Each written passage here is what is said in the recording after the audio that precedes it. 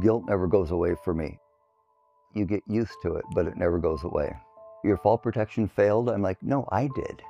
Went to work, signed the clipboard for a safety meeting, and completely ignored it. And our goal that day was to power wash the outside of the paper mill.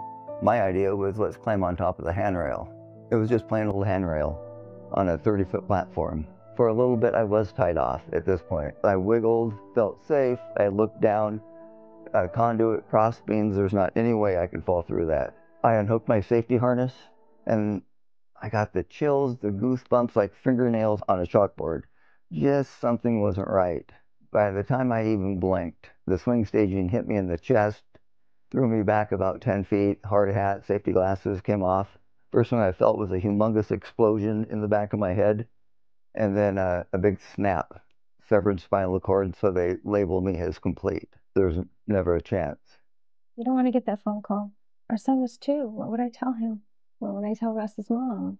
Every time we do a presentation, people come up and tell us their stories, and they're so much sadder. 80% of the people that end up alone, a lot of the kids, they end up turning to drugs or alcohol or suicide. Spencer is our son. He was on my lap and goes, "What do you say at these meetings?" And I tell him my story, that the accident was my fault. They don't think of themselves, think of your family. Spencer said, "How come you didn't think of me?" I, When you're thinking about doing something unsafe, just think twice and think about why you don't want to be unsafe.